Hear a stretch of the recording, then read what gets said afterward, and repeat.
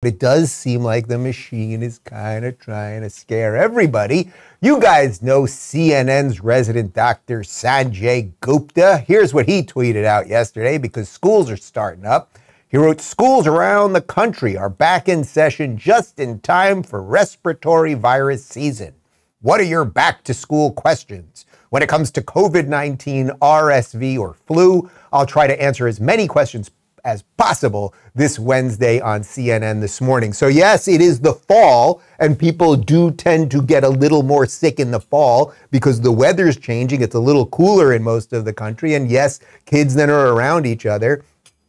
Back in my day, I'm a child of the 80s. You'd go to school, somebody might be sick, they might take a day off, everybody would deal with it. Your teacher might be sick, you'd have a substitute teacher. You didn't close school down, you didn't shut kids out for a year and everything else. A DC area elementary school, Montgomery County, Maryland, is reinstating a mask mandate, N95s, for third graders over a few kids testing positive for COVID. Here's the letter.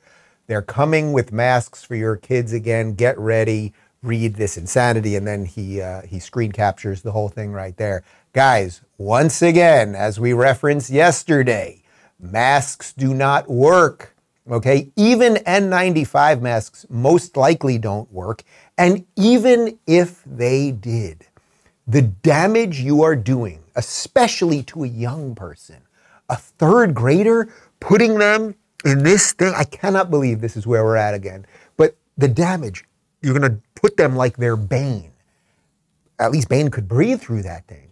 But the damage, they can't see their friends. They can't smile. They just bow to the system. They become little cogs in a machine. It is just so evil. And I wanted to mention this one. We showed you this one yesterday, but just real quick from Jay Bhattacharya over at Stanford. It's not just elementary schools in Maryland. It's places like University of Michigan. At the University of Michigan, students testing COVID positive must leave their dorms for 5 days and live in the community. A hotel room or a relative's house is okay. This cruel policy is designed to spread COVID from the university into the wild. It won't stop COVID from spreading. It makes no sense, as I talked about yesterday. If you have a kid at a college who's got COVID, let him spread it with a bunch of young, healthy people, and maybe they'll have the sniffles for a little bit like they would with the flu. You don't send them to grandma's house.